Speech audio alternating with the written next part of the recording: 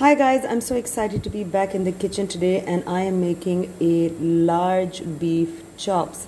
They haven't been cut, so I'm using the whole piece. I've added about 1 cup of yogurt and to that I've added some salt. There's a little bit of oil and today I'm using half a packet of these fried chops recipe mix. So what I'm doing is not following what they say. I've just rubbed it on and a lot of people ask me at what point do I use meat tenderizer. I don't. But today I'm using this because I don't have enough time to marinate this in shredded raw papaya. So I'm going to be using a teaspoon or whatever it says on the packet in this. And I'm going to cover this and cook this with a little bit of water for at least 2 hours. I'm so sorry, I forgot to tell you that I've added 1 teaspoon each of ginger and garlic minced. And I'm going to cover and cook that for at least 2 hours. In about an hour and a half or so, the beef seems to have cooked pretty well. So what I've done is I've taken the lid off. I've changed the side once in between because I wanted both sides to cook evenly. I'm going to wait for the water to dry up a little bit. After the beef chunk of chops, I thought that there's such lovely gravy in there, rather stock, and I would add some unpeeled potatoes and let this cook in the stock. That becomes really yummy when you're serving it. The beef is nearly done anyway, so this is just about another 15 minutes. So this is ready. I've taken out the meat. It's literally falling off the bones. And I'm taking out the potatoes and I'm going to line them on this oven tray. Right at the end before serving, I'm going to put this into the oven and just decorate it with some other condiments. I've also added the gravy in this, guys, and here is some parsley. When this goes into the oven, the parsley will also release a beautiful smell. So let's wait for this to be done and I will show you what it looks like right at the end. I'm making potato tuna cutlets today. The post is already up on Ifnatcancook. I made it ages ago. But if you want, you can just hang out here with me and learn how to do this again. I'm going to be adding or subtracting some stuff because that's what I do each time. So follow me, guys, and let's make potato tuna cutlets today.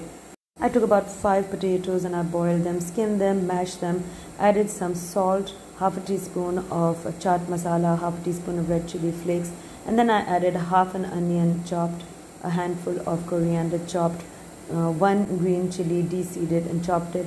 I also added the juice of half a big lemon. For the filling, I have 2 small cans of sardines and tomato sauce. You can use tuna in brine. But that's what I had lying at home today, and I've just sprinkled some salt, red chili flakes. There's just about half of a small onion chopped. There's some basil leaves that I've chopped, and I have also squeezed a lemon into this. Mix this really well, and I don't need to say that your hands have to be really clean before you mix it up. Guys, this is so much fun. I love using my hands to mix stuff. And this is also smelling very good. I just wanted to tell you that I've also sprinkled a garlic powder, about half a teaspoon right now, because I didn't want to add raw garlic to this. And just a teaspoon of flour to help it bind. Okay, what you need to do is take the potatoes into your hands and then shape it into a round piece, and right in the center you make a little dip and then you put in the tuna mixture. And because I'm recording with one hand, I wanted to show you that I press this tuna mixture in the middle and then I just kind of fold over the sides.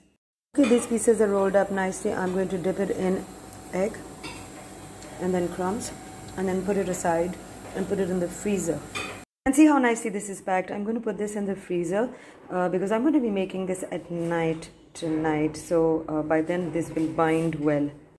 And I'm going to be frying this later on, so I'll show you what it looks like. But you can always go to the post that I've already posted on Ifnatcancook. Just scroll down and you'll see potato tuna cutlets. I wanted to show you guys how to make a sweet corn and mushroom kind of a curry, or it's actually an accompanying dish to a roast. And in this pan I have 1 onion chopped, there's a little bit of garlic, precisely actually 1 teaspoon, some parsley and some oregano dried, and 1 teaspoon dried red chili. I've mixed that with a little bit of roasted garlic oil. If you don't have use fancy oil, just use olive oil or any oil you have in the house. Saute this well. I don't want you to throw the water or get down the mushrooms.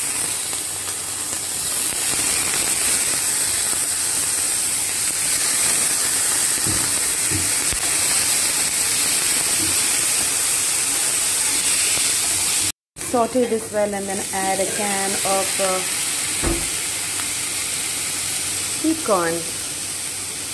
And I've just seasoned it with salt. Saute this well, wait for the water to dry a little.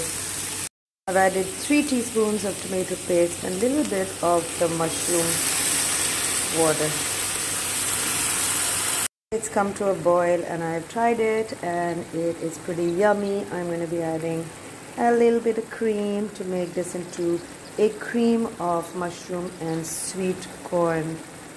Add some basil for seasoning and this is it, guys. This is a complete dish.